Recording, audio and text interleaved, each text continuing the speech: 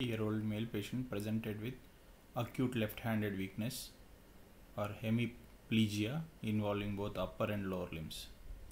Here axial diffusion weighted images are showing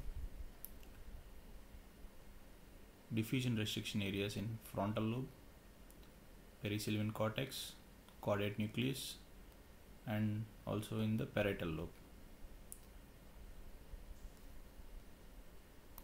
In FLAIR images, there is loss of gray white matter differentiation, effacement of sulci, and prominent vessels here.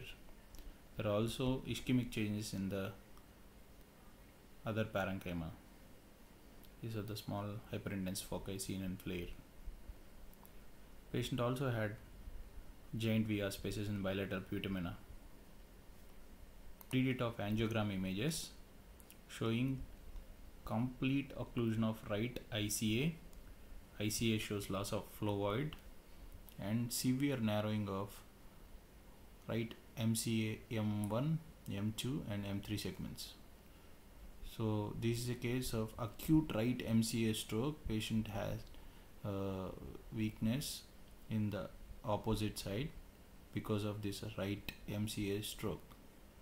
Patient should be immediately treated with anticoagulants, and earlier the treatment we can save the morbidity patient will undergo. Thank you very much.